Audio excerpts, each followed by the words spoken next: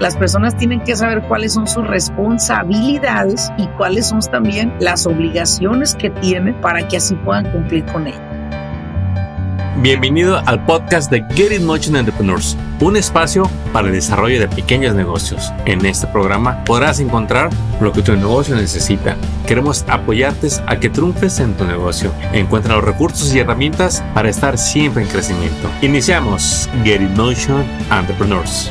Bienvenidos a este nuevo episodio y estamos una vez más de gala con una consultora de negocios que es una maestra en los negocios. Laurelena, qué gusto tenerte en este episodio. Gracias, Armando. Gracias por la invitación. Aquí estamos, mira, trayendo un nuevo contenido como siempre. Bueno, y como dice Laurelena, directito al grano con los negocios. Laurelena, hoy les vamos a hablar de algo que tú promueves mucho porque sabes de la importancia que es para los dueños de negocios. Lo que el IRS no quiere que sepas. Y pues quisiera abrir esta conversación con la primera pregunta, Laura, que es algo que me preguntan seguido. ¿Cuáles son los requisitos cuando ya tienes una corporación? ¿Cuáles son tus obligaciones y tus beneficios, Laura? Bueno, pues primero que todo quiero hacer una descripción de política acá con ustedes y aclaración. Yo no soy CPA, yo no soy enroll agent, yo no soy contadora certificada, yo soy una consejera de negocios, un business advisor, como se conoce en inglés, que tengo muchísimos años de experiencia de lidiar con contadores, lidiar con CPAs,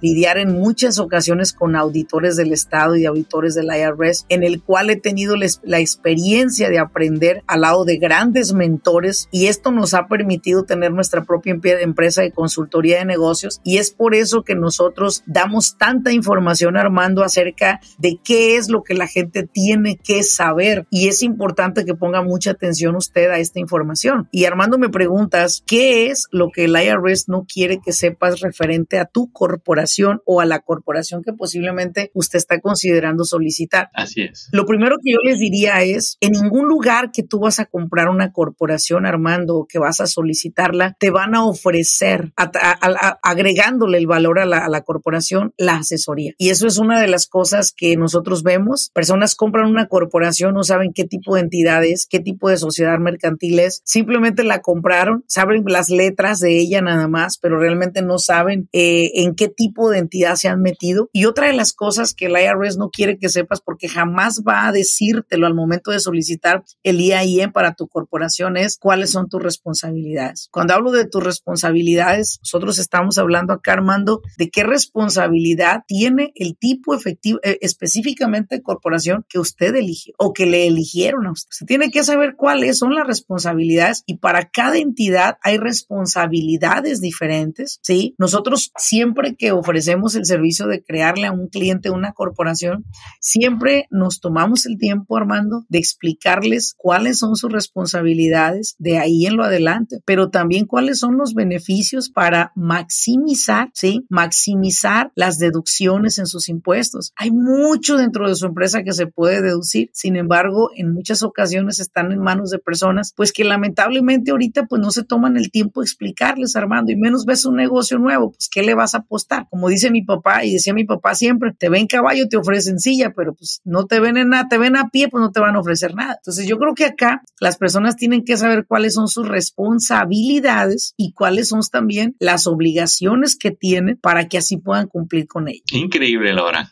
porque creo que tú todas las semanas, si no es que todos los días, llegan personas a preguntarte, Laura, tengo estos problemas con mi corporación, no sé ni qué hice mal, ya me llegaron estas cartas del Estado, o el IRS me está mandando este cobro y ni siquiera sé por qué. Y yo también lo he vivido con tanta gente que ya me dice, pues yo no sé, me la dieron y nadie me explicó nada, y quisieran que esa ignorancia los justificara, lo cual sabemos que no es así, Laura, porque nada los va a proteger excepto que estén bien informados. Y Laura, tú hablas mucho del libro corporativo. ¿Qué es eso? Bueno, el libro corporativo es no un documento, pero sí como tal un libro, en el cual desde el momento en que usted constituye una ciudad mercantil, una sociedad mercantil, usted recibe un libro corporativo que incluye lo siguiente. Primero, incluye el registro de su corporación en el Estado, el certificado que el Estado le da de que su corporación ya fue reservada, que está a su nombre y todo. También viene el EIN que se solicita al IRS para que usted pueda eventualmente ir a abrir su cuenta de banco o utilizarla para cualquier otra cuestión que en su negocio se vaya requiriendo. Y también viene el sello corporativo, que es el sello que se hizo exclusivamente para su negocio. negocio. Aunado a ello vienen también los operation agreements o los contratos de operaciones de su empresa,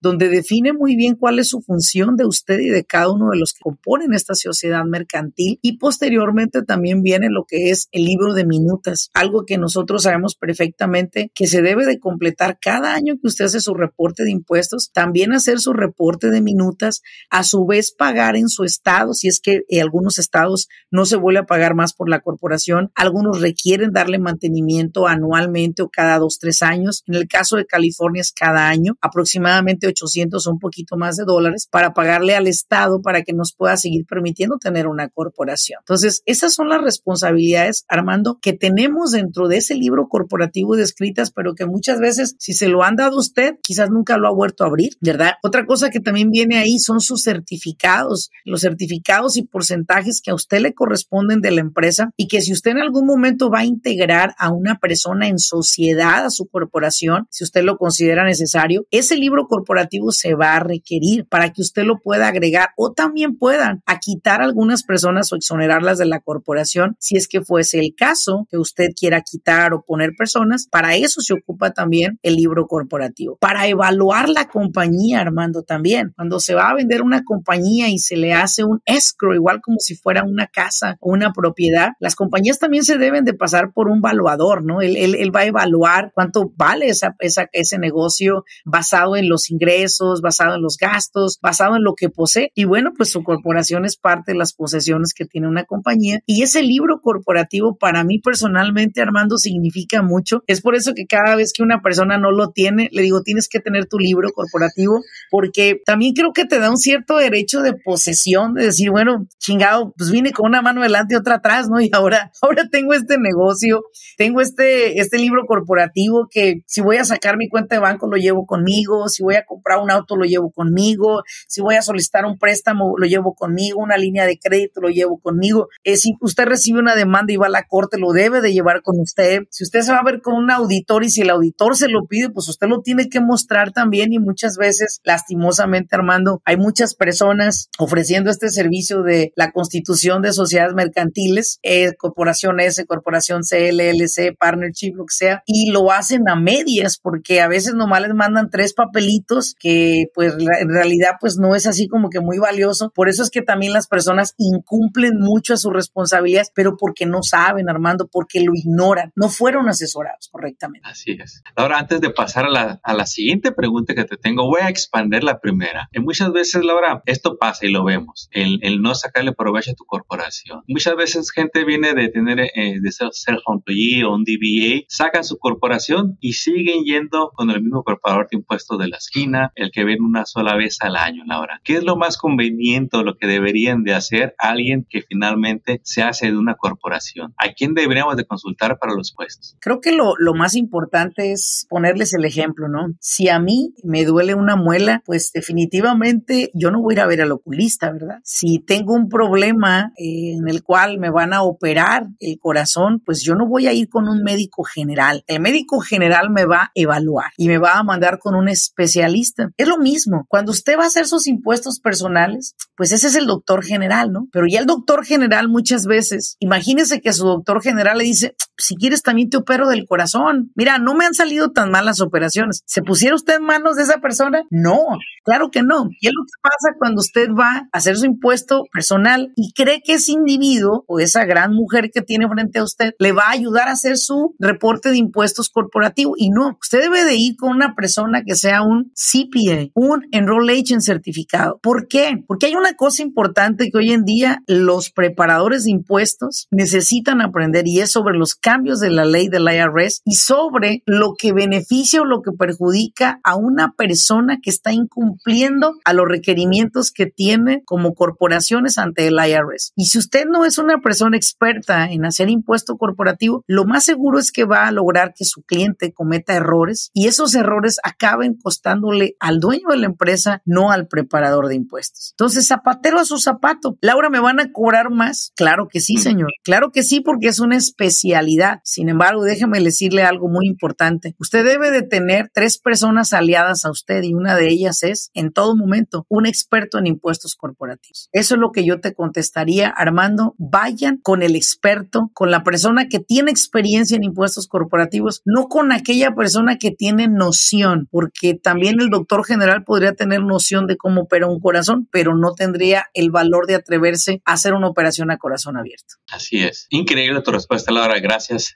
Pasando a la segunda pregunta, que van a ser 2 en 1, Laura, porque muchas veces escuchamos la pregunta: ¿cuál es la mejor corporación? Porque yo quiero lo mejor para mi negocio. ¿Cuál es la mejor corporación? Y al mismo tiempo, ¿cómo puede alguien que tiene ITIN tener una corporación? Bueno, primero que todo, la corporación, creo que más que quiero la mejor, creo que la que debe de buscar es la que va a la medida de sus sueños, a la necesidad de su empresa, a lo que usted quiere crear. Por ejemplo, le voy a poner un ejemplo de un cliente que hablé con él hace un momento en San Antonio, Texas. Él me dijo que fue como un DBA a solicitarle al banco un préstamo y el banco le dijo: sí te doy el préstamo, pero tienes que hacerte corporación. Y esta persona con un ITIN number pudo sacar un préstamo para comprar una propiedad de $600,000 con un down payment del 20%. Entonces, yo creo, Armando, que hoy en día no se trata de qué letra le gusta más de la corporación, se trata de qué tan claros son sus sueños, qué es lo que usted quiere hacer con su empresa. Por ejemplo, normalmente cuando una persona es DBA y ya factura arriba de $70,000-$80,000 de ganancia, yo les digo inmediatamente: necesitamos hacerte una corporación S, o posiblemente a veces nada más necesitan un LLC para que no les estén pagando no les estén pagando con cheques, sino mejor a una corporación donde pueden deducir más. Ese depende del escenario de cada persona. Si es usted un contratista o es una persona que es un handyman, pero usted ya quiere deducir más de los gastos que incurren en su empresa, la gasolina, la camioneta y todo, pues incorpórese con una sociedad o un partnership o una LLC que usted necesita tener para poder deducir la mayor cantidad de impuestos, ¿no? Hay personas que se sacan su licencia de electricistas, que son licencias muy específicas, ocupan una específica corporación y a veces me llegan acá con que vienen a cambiarla porque quien les hizo una LLC y no era la que ellos necesitaban. Entonces, yo creo que más que todo, sométase a una entrevista. Si fuese con nuestro equipo de consultores, para que ellos vean el escenario de usted. Nosotros necesitamos conocer más de usted. No queremos saber si usted tiene para pagarla nada más, no. Nosotros queremos saber que le vamos a hacer el bien y no el mal al meterlo en una corporación, porque una corporación también requiere de una mentalidad más avanzada, Armando, esa mentalidad que no ve el gastar, sino ve el invertir para poder escalar. Uy, pero es que si tengo corporación, necesito payroll y voy a gastar en payroll. Entonces yo les digo: es que usted no estaba listo para una corporación de estas. Lamentablemente a usted lo subieron a un Lamborghini y nunca le dijeron cómo manejarlo. Usted necesita aprender a dirigir ese vehículo que es muy valioso y que es de la única manera que los dueños de negocio en este país han creado riqueza a través de una corporación. Pero vuelvo otra vez a lo mismo. No es la que a usted le guste, es la que vaya a la medida de sus sueños y sus proyectos. Buenísimo. Y ampliando la pregunta, Laura, ¿qué posibilidades hay para esos emprendedores que tienen ITIN number para que tengan su corporación? Con ITIN, usted puede tener su propia LLC o su corporación S. Es muy importante que ustedes busquen la asesoría, porque no quiero que se asusten que por tener el ITIN usted no puede tener una corporación. Usted puede tener la que usted quiera, porque recuerde una cosa: si usted nos escucha en California les da licencias de contratistas de electricidad a personas con un ITIN number, Armando. Y usted con ese ITIN number, siendo ya un contratista registrado en el estado, usted solicita su corporación y usted empieza a trabajar fuertemente. Un ITIN ya no es un freno para la comunidad latina, Armando. Más bien creo que el freno más grande lo tenemos en la mente, porque ya no es el ITIN, ya no es el seguro. También hay muchos huevones con seguro social viviendo del welfare, Armando. Latinos o americanos de cualquier nacionalidad. Creo que hoy en día se trata de tomar usted responsabilidad de su futuro y decir: ¿sabes qué? Con mi ITIN saco mi corporación, empiezo mi negocio de handyman, de pintura de casas, de trailero, de lo que usted quiera. Lo importante es que usted comience su negocio. No se detenga, señor, señora. Saque usted con su ITIN la entidad o la sociedad mercantil que usted necesita. Y como siempre nos lo repites, Laura, hay que informarnos para poder tomar decisiones sabias, dejar las emociones a un lado, dejar las las urgencias a un lado y que mejor se tome ese tiempo que necesita. ¿Cuánto es? Solo usted lo sabe, pero que se tome ese tiempo para informarse, para que con seguridad tome esas decisiones de qué corporación puede tener. Y Laura, dueños de negocios que ya tienen corporaciones, que se preguntan una y otra vez, bueno, ¿cómo me pago yo? Ya tengo mi empresa y ni siquiera sé cómo pagarme, nomás hago para los gastos. ¿Tengo que estar en payroll o realmente es un beneficio que no estoy aprovechando? Expándenos ahí, Laura, porque hay mucha confusión en muchas compañías, corporaciones para los dueños del negocio. Pues yo creo que realmente hoy en día hay muchísimas personas dando esta información en diferentes redes sociales y todo eso. Sin embargo, yo más bien me iría, Armando, a preguntarle a los clientes, señor, ¿cuáles son sus proyectos? ¿Cuáles son sus metas? ¿Cuáles son sus sueños? Más que decirle tiene que estar en payroll, yo también necesito saber a dónde va con ese payroll. Si nomás va a sustentar su pago de vida, pues está bien. Si es usted una LLC, usted no puede estar en nómina, no puede estar pagándose con W2. Usted tiene que pagarse a través de un cheque de la compañía, hacerlo de manera constante, semanal o quincenal, por una cantidad igual, que sea una cantidad fija, puede variar, pero no debe ser dramático, en el cual usted pueda decir, mi costo de vida son $5,000 al mes, pues páguese $5,000 al mes, $2,500 cada 2 semanas y cubra sus necesidades. Pero no le salgan al IRS con que facturaron $1,000,000 y nunca se pagó usted nada. ¿Usted cree que ellos se chupan el dedo o qué? Y luego se pregunta a la gente, ¿por qué me auditaron? Pues pusiste demasiadas banderas gritándoles que vinieran por ti, porque al final del día muchas veces ni tu preparador te va a educar y te va a iluminar en esa área. Si usted es una corporación S, sabe claramente que el requisito principal de ser corporación S no solamente es correrse payroll, Armando, es tener y contar con un contador en todas las corporaciones. Usted no puede estar teniendo una entidad corporativa sin tener el servicio de un contador, porque solo un contador certificado tiene la capacidad de poder arrojar los reportes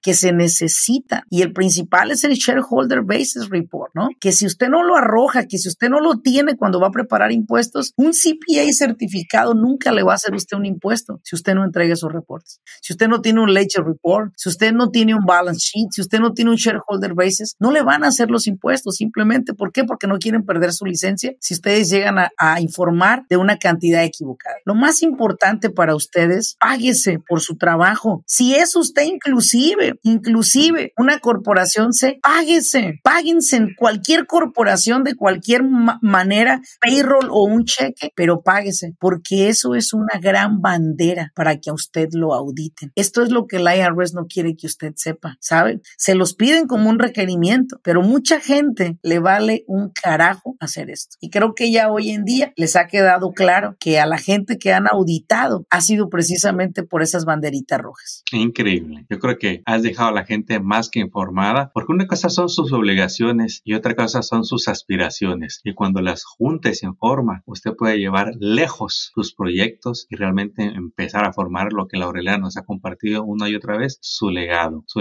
que va a dejar a través de su negocio, de su corporación. Y hablando de legados, Laura, hablando de la corporación, realmente ¿quiénes son estas personas? Pues que nos pueden asesorar, ya nos mencionaste a varios, pero muchas veces nos dicen y nos seguimos confundidos como dueños de negocios. Bueno, voy a hacer una corporación, ¿con quién me asesoro? Y volvemos a ir, hay que romper ese patrón de volver a ir con los mismos. ¿Quiénes son los profesionales que debemos de buscar? Bueno, Armando, una de las cosas que es muy importante mencionar acá es que nuestra empresa cuenta con pues varios enroll agents, ¿verdad? En mi caso, mi trabajo y mi labor es explicarles a ustedes cuál es el tipo de corporación ideal para usted, ¿no? Sin embargo, la persona que construye esas corporaciones de la A a la Z es nuestra enroll agent Karina Nava. Yo le diría una cosa a usted. Si usted necesita asesoría para su corporación, déjese asesorar por alguien que conoce la ley del IRS. Deje que alguien lo asesore que ve más allá de las narices, porque mucha gente busca nada más el tipo de corporación a nivel estado, pero no lo ven a nivel IRS, a nivel declaración de impuestos. No solo eso, Armando, me he encontrado con algunas corporaciones que han hecho algunas personas incompletas, desde luego, y que después en el business code, que es la función que va a tener esa corporación, resulta que el señor se dedica a la construcción, pero le han hecho a esta persona una corporación que se dedica al mantenimiento mantenimiento, de limpieza de un edificio comercial. Entonces, te das cuenta que no tiene que ver el rubro o la industria con lo que verdaderamente hace. Lo peor de todo es que estás taxando ante el IRS bajo esa industria. Entonces, son cosas que pasan, Armando, que tienen que tener mucho cuidado de que estas corporaciones sean asesoradas y sobre todo supervisadas por Enroll Agent, ¿sí? En mi caso, Armando, mi caso es explicarles los beneficios de ser corporación, el beneficio de dejar una corporación para empezar otra, pero también es muy importante que sepan que el backup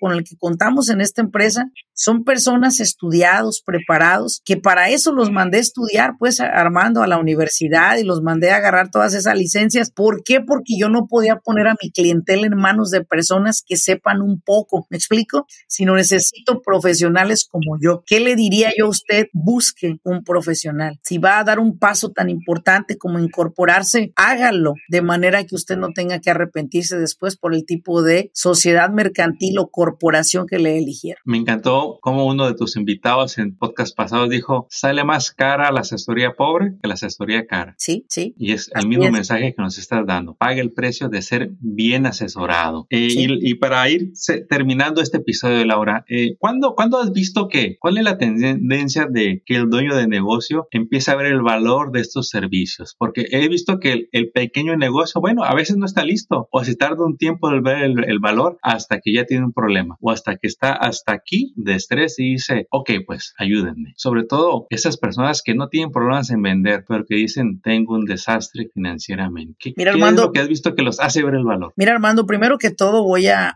aplaudir la labor que hacemos tú y yo en esta agencia de Remake Business Advisors. Toda esta información que les damos a través de videos, a través de YouTube, de podcast, de las redes sociales, de TikTok, todo eso ha servido para despertar conciencia. La respuesta te diría esta, despertar conciencia. Tienes que despertar la conciencia del individuo para que él reconozca que puede hacer las cosas mejor de lo que lo está haciendo. Yo hablo diariamente, tú lo sabes, por lo menos con 10 o 15 dueños de negocio por día en esta oficina. Nosotros hablamos mensualmente con casi 500 personas por mes, y no es que más, Armando. Sí. Y algo que queda en común es esto. Todos son bien trabajadores. Todo es gente que tiene todo mi respeto, Armando. Pero esa gente que viene a nosotros son los que dijeron, basta, quiero hacer las cosas correctas. Ya me educó demasiado tal speaker, Laurelena, Armando, fulano, sutano, mengano. Ya es tiempo. Y creo que ese llamado te viene desde dentro de ti de decir, creo que lo que estoy haciendo no es lo más correcto. Y llega un momento, no sé, algún momento que yo le llamo el eureka moment, o el momento en el cual mandas a la chingada todo, o el momento en el cual dices, ya no quiero más de esto. Cuando llega ese momento, resulta que escuchan un video mío o un video de cualquier otro asesor y le llaman. Creo que tienes que llegar a ese momento en el cual tú sabes que viniste a hacer más, que tienes mucha capacidad, pero que careces